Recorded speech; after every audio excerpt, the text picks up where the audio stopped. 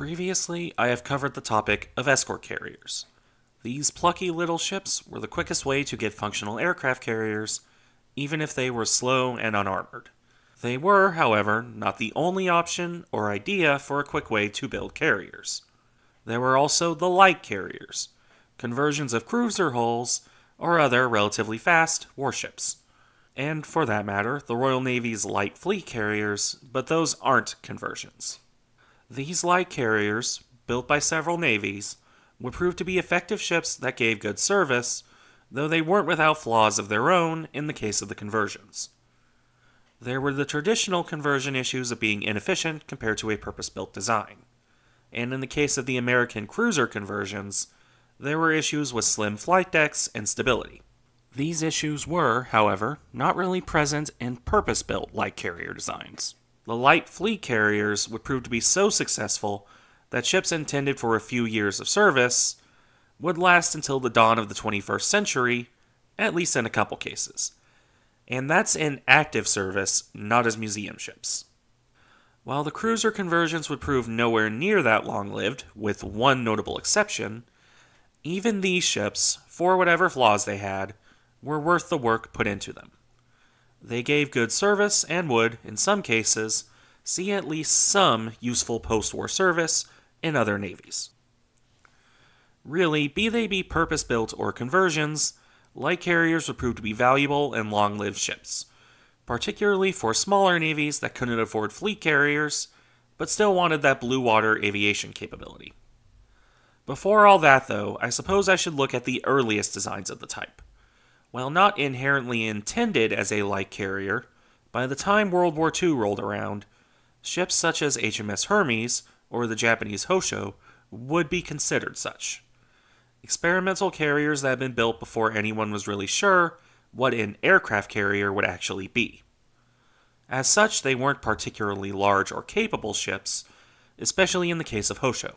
While generally considered a light carrier in later documentation, she was always an experimental kind of ship, and her air wing was, let's say, reflective of this. Even when she was an active combatant, she could manage perhaps 15 or so aircraft, of the smaller 1920s and 1930s designs. Hosho was, thus, less a light carrier and more an experimental training ship, for all that she would see some combat duty against China and in secondary roles early in the Pacific War. Hermes, meanwhile, was a more capable carrier, though not by a large margin. Similarly to Hosho, she had been designed and built when no one was sure of what a carrier was going to be. She was small and relatively slow, meant as much for testing a purpose-built carrier as for actual combat operations. It's notable here that her design began with the full intention to be a seaplane carrier as much as a regular one. That she stuck around long enough to be reclassed in historical documentation as a light carrier is due entirely to treaties. The Royal Navy had her, she was still capable of operating such things as swordfish on remote stations, so why not keep her around? The thing about these two ships is that, yes, they're light carriers, insofar as they're small carriers. But they weren't designed to be light carriers. Retroactively considered such, but not designed in that regard. The first ship I'd argue to be intended as a light carrier is probably the Japanese Ryujo, in the sense of being a carrier intentionally built light and smaller than a full-on fleet carrier, in comparison to the standard of the time, while still being intended to operate as a proper combat carrier. Her design is, of course, somewhat hampered by the fact she was built as a totally not a carrier honest to try and loophole the Washington Treaty. Because of that, she would suffer from various issues in service. Stability issues being the most prominent, but her small size, especially her elevators, would also prevent her from operating modern aircraft. That being said, in comparison to her predecessor in Hosho, Ryujo was at least fully intended to be a combat warship, and did well enough in the role. At least in the early war. While I'm on the topic, I suppose I can stick with Japan and their various light carrier ideas. While Ryujo is the only purpose-built light carrier here, Japan would have several various tenders that they could rapidly convert into light carriers. This was, much like the aforementioned carrier, to try and circumvent treaty restrictions. The resultant ships, be they Zuiho or Chitose class, were fully capable carriers, albeit that the latter class finished their conversion after Japan didn't really have pilots for them. Regardless, these ships were, while a tad slower, capable of operating similar numbers of aircraft to the American light carriers, and proved to be quite useful ships to have in the long run. They operated on what would become the classic light carrier doctrine, as support ships for the big carriers, or, when it was necessary, in place of those carriers when you need a mobile airfield, but can't split off one of the larger and more valuable flat tops. You see this quite clearly with Shoho and Zuiho in the early war, though these ships would often also play aircraft ferry later on. Finally, for Japan, there was an attempt to convert the incomplete heavy cruiser Ibuki into an aircraft carrier, somewhat akin to the American cruiser conversions. She ended the war almost 80% complete, though by then she would have been of little use even had she been completed, because again, by that point Japan didn't really have pilots for carriers. With that, we can move from Japan to the United States now. This is an interesting one. While there's the obvious case of the Independence class carriers, the United States Navy would flirt on and off with the idea for a long time. The 1920s and 1930s were a wacky time for the Navy. Such concepts as the flight deck cruiser proliferated because no one was quite sure if fewer big carriers or larger numbers of smaller ships was the better idea. The real answer was probably a mix of the two, using fleet carriers as fleet carriers and the smaller ships for such things as anti-submarine warfare, which was at least recognized in the late 1930s for such small carrier designs. It is, after all, what the escort carriers did in World War II, and what the Essexes did when they were light in comparison to the behemoths that replaced them, and other such things like that. In any event, be they wacky designs like the flight deck cruisers, which were carriers with cruiser turrets, or more traditional small carriers, one thing was in common. These were intended to give more flight decks and a wider spread of ships. You see a similar argument crop up with Ranger and the Yorktowns. The argument that if you have more hulls, you can afford to eat damage, or even losses, while not losing overall effectiveness.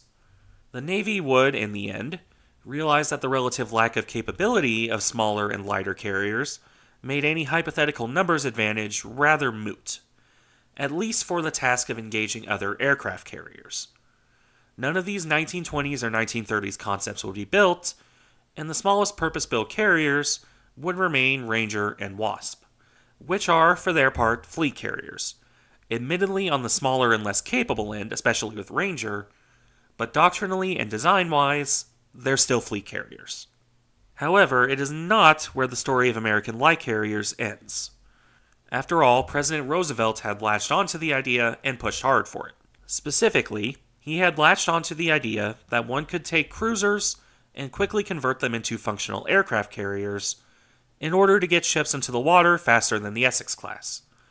The Navy was resistant, pointing out that such small carriers were not as capable as larger ships and riddled with compromises. Roosevelt would push through another design study showing that the idea was viable, in theory, but the Navy still didn't really want to do it. Only for the attack on Pearl Harbor to bring it right back up. That second design study was in October of 1941. Fast forward a few months, and come early 1942, cruiser conversions were definitely a thing the Navy actually wanted now. This would take the form of the Independence class, which, as mentioned at the start of the video, came with certain problems. Primarily with their cruiser lines making them fairly slim carriers, with all the issues that implies with landing or aircraft storage. Nonetheless, they made effective carriers in practice, though as it would turn out, their entire purpose was somewhat flawed. That is, the idea that one could take cruiser hulls and get them into the water as carriers faster than you could build the big Essexes. While it was true enough that these ships could be built quickly, the converted light carriers would end up coming into service when the first of the Essex class did as well. A couple pertinent examples here, chosen at random from the respective classes. First off, USS Langley CVL-27. She was laid down on April 11th, 1942. She entered the water about a year later, on May 22nd, 1943, and she was commissioned August of the same year. That's a pretty fast turnaround. But the thing is, look at USS Hornet CV-12. She was laid down on August 3rd, 1942. She was launched almost exactly a year later on August 30th, 1943, and commissioned on November 23rd, 1943. While Hornet is one of the fastest of the Essex class to be built, by no means is she an extreme outlier. It took her only a year from keel laying to entering service, though it would be early 1944 before she joined the war. As it would turn out, with American industry ramping up, an Essex could be built roughly as fast as an Independence, though on average the CVs were still slightly slower to build and enter service. Which makes the real advantage to the light carriers here that they entered service in mid to late 1943, while most of the Essex swarm would not enter service until 1944 or later. Regardless, while they may not have been that much faster to enter service, the light carriers were joining the war at a time when the Navy really did need every single carrier it could get. Coupled with the fact that they could be built by smaller yards than the big fleet carriers, one can see that Roosevelt's idea had certain merit. These ships couldn't do everything a fleet carrier could, but what they could do was handle lighter duty that escort carriers couldn't do, and operate with the big carriers when needed. Moreover, the flaws with the Independence design were recognized, and that led to the decision to build 2 more CVLs from the ground up, instead of as converted hulls. These were the Saipan class, built upon the design of the larger Baltimore-class heavy cruiser, though they were new builds, not conversions of existing hulls. Though part of the reason for their existence was actually somewhat pessimistic, albeit it was realistic pessimism. It was fully expected that the Independence-class ships would see losses. The 2 Saipans were ordered explicitly with the idea that 2 of the older CVLs would be lost, and these new ships would bring the total of light carriers back up to 9 in all. As it would turn out, only Princeton was lost, and the Saipans were completed too late for the war in any event. Right, with that done, what of post-war service? Well, the 2 Saipans would largely miss the chance to serve as proper carriers. They operated as such for about a decade, from the late 1940s to the late 1950s. Both would miss service in the Korean War, and as jets became big enough that even the Essex class was considered small and cramped, it shouldn't be a surprise that the Saipans were converted away from carrier duty to be a communication ship and command ship, respectively. They would last in these roles until 1970, ultimately being scrapped by the start of the 1980s. The older Independence-class ships would see longer service as carriers, albeit not with the United States Navy, where the last was decommissioned by the late 1950s. However, Belleau-Wood, Langley, and Cabot would see service with foreign navies, the first 2 with France and Cabot with Spain. The 2 French transfers would give good service, albeit only in colonial conflicts, before being decommissioned themselves by the early 1960s. It would be Cabot in Spanish service that lasted the longest of the American light carriers. Her story really deserves a video of its own, but for now, I'll say this. She was loaned to the Spanish Navy in 1967 after 12 years in mothballs. That loan was changed to an outright sale in 1972, by which point she had already outlived her sisters. She would ultimately serve in the Spanish fleet until 1989, outliving the Saipans in turn, and only be scrapped in 2002. Most impressively, while in Spanish service, the old light carrier would be the first carrier to routinely operate Harriers, which is something that President Roosevelt could hardly have imagined when he was pushing for these conversions. With that, we're out of the World War II era light carriers that were actually completed, with the exception of the British light fleet carriers. Germany attempted to convert a heavy cruiser, but they didn't finish. Italy considered converting a crippled heavy cruiser of their own into something resembling the American flight deck cruiser idea, but that also went nowhere. As for the light fleet carriers, I intend to cover those at a later date. As the name light fleet carrier suggests, These are in something of a weird middle ground. They're larger and more capable than the Independence class, in fact capable of carrying an air wing not far off an Illustrious. These ships were also able to lend themselves far more easily to modernization, becoming a key feature of not just the Royal Navy, but several foreign fleets as well. So successful would these ships prove to be as small fleet carriers that, as mentioned at the start of the video, a couple would last right up to the dawn of the 21st century. Not bad for emergency builds intended to last about 3 years. That being said, Britain's flirting with the concept would eventually culminate in the Invincible class carriers, which were initially called through-deck cruisers, which, fair enough, they originated from cruiser studies and were intended for more traditional cruiser roles.